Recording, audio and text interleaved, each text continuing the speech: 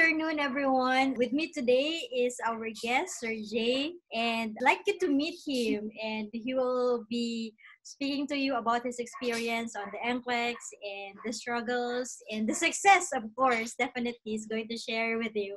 Thank you, Ma'am Rachel, for inviting me for this kind of a small dialogue. To start, charm or nag-IELTS. Anyway, my name is Jay. I'm a registered nurse in Philippines, but presently working in United Arab of Emirates. Now, I graduated 2008 at the Philippines, particularly in General Santos City in Notre Dame. Counting 2008 until 2020, it's been more than 10 years I've been working as a nurse. So, I started 3 years in the Philippines and then nakipagsapalaran, going to Saudi Arabia, worked there for 3 years. I'm Riyadh in Health Oasis Hospital, and then after that, I've transferred here last 2015 in United Arab Emirates as a nurse. So I was basically an ICU nurse of the Philippines. However, I was expecting a lot of ICU, the drips, the inotropes, but luckily I was transferred. It's very new in Philippines that I'm hearing this word like high dependency unit. Those are not available in the Philippines, I believe.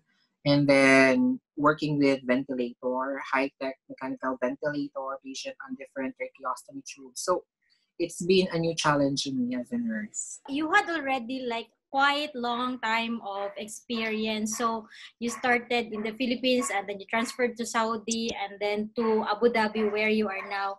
So what made you decide that you are going to push through with your American dream?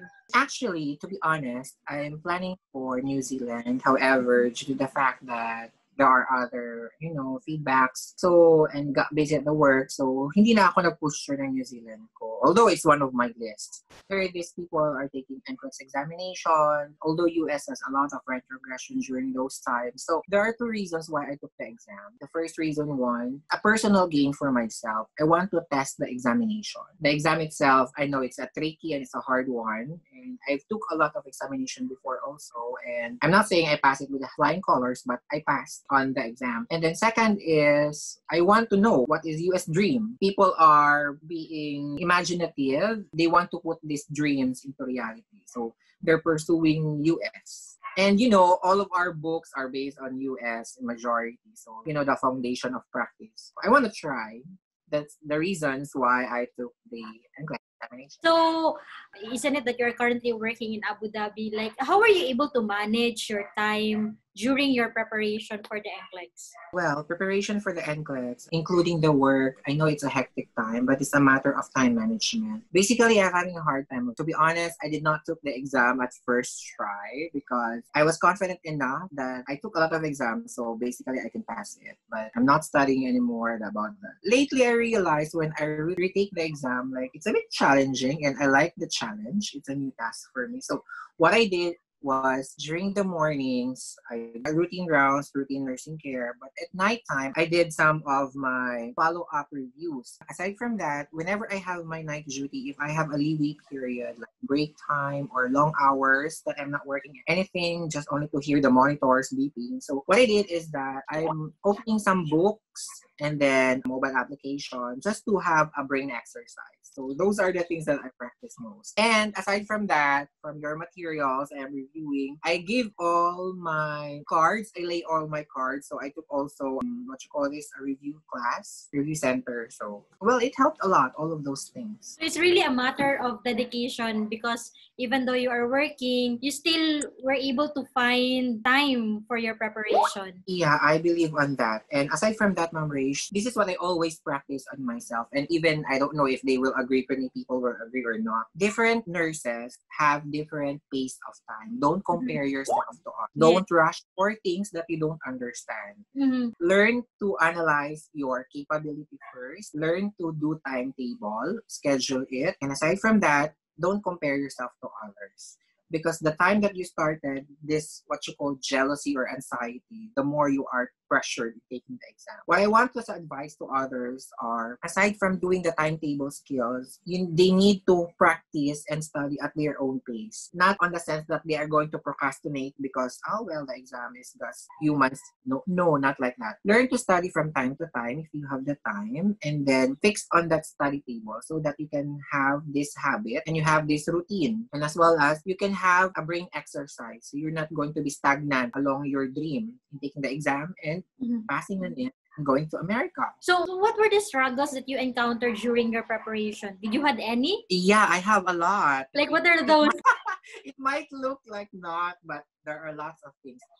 First was the time, because really, I don't have a lot of time to focus on studies, and I am biased on what are the things that I'm going to study, where I'm good at and where I'm not good at. So from during the exam that I took before, I look on my weaknesses. So those are the things that I prioritize first to study. I learn to dissect one time at a time so that I can have a good grasp of it. Mas naiintindihan ko siya, mas nadadigest ko. Hindi yun siya yung pahapyaw and then babalik na naman ako. It's like doing it in circles. So learn things one time at a time. And aside from that, having a good reliable sources like books, online, and review centers the most. And with your help and your guidance also. So I manage things. Those are the struggles which I turn it into a positive thing so that I can pass this exam. So, talagang na-conquer mo ang NCLEX because of those things na ginawa mo, na you take things one at a time. Like, minamaster mo yung concept before moving on to something. Would you also advise that to the aspiring NCLEX passers? On an average base, I consider myself an average person. I would yes, because the more you understand it, the more you can retain it in your mind by doing mnemonics, by doing simple things to dissect everything. But like others said, according to other research also, there are people who are doing it in a smart way. They're just doing it in a juggle motion and they can grasp the concept. The same with the average person. So I might say, which thing works on you, make it in a habit, do it in a practice until you can make it as a routine.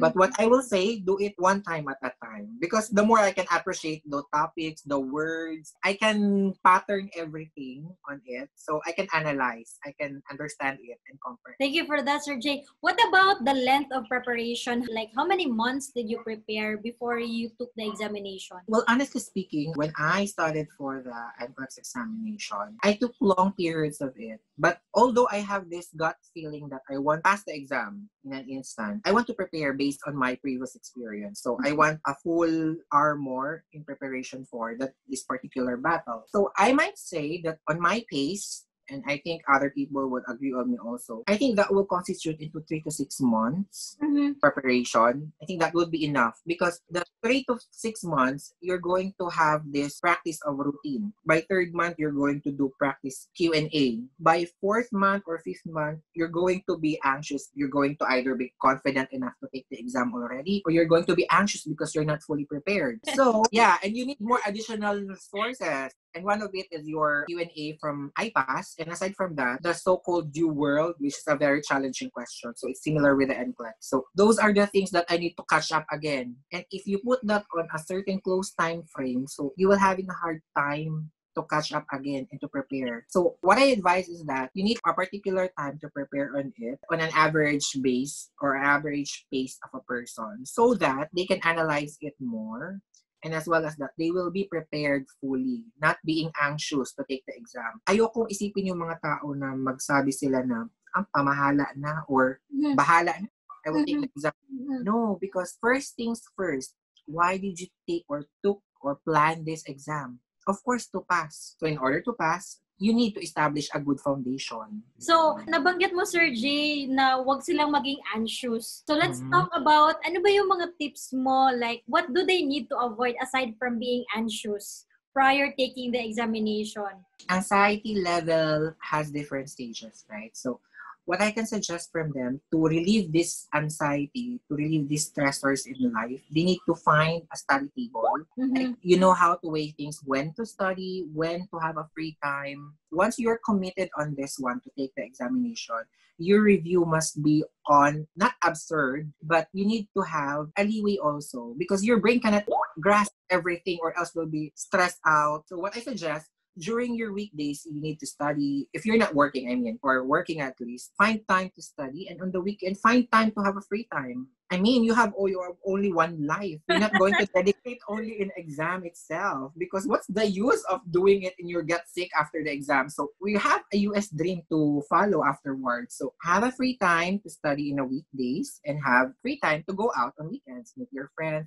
and share knowledge, challenge from other friends who are planning to take exam. Challenge them. Oh, do you know like this? Or can we share some materials? I think that's a good way to have these anxieties to, to have it go away. What are the tips that you can share doon sa mga nabanggit mo, Sir Jay, na mga like during the breaks, like how are they going to manage their time? Ano suggestion mo na gagawin nila during the break times? So, ako naman, I'm not very religious, but basically, when we ask something, we go to church talaga, diba? I'm not saying, Lord, sorry.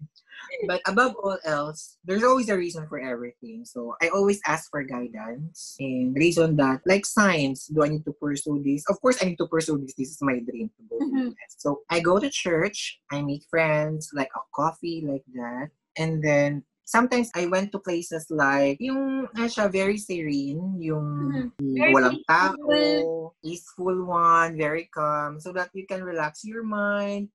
Magmumuni-muni ka, mag-self-actualization ka na naman sa sarili mo, like, deserve mo ba to? Enough na ba ang napag-aralan ko? Those are the things because the more you have your self-actualization, the more you reflect onto yourself, the more you will do more on it, I believe. So, iwas muna tayo sa mga bars. After na lang when we pass the exam, go ka sa bar. Yeah, so you are suggesting that during the weekdays, they have to study, but also they have also to make time for themselves para at least maka-relax ng konti yung brain nila.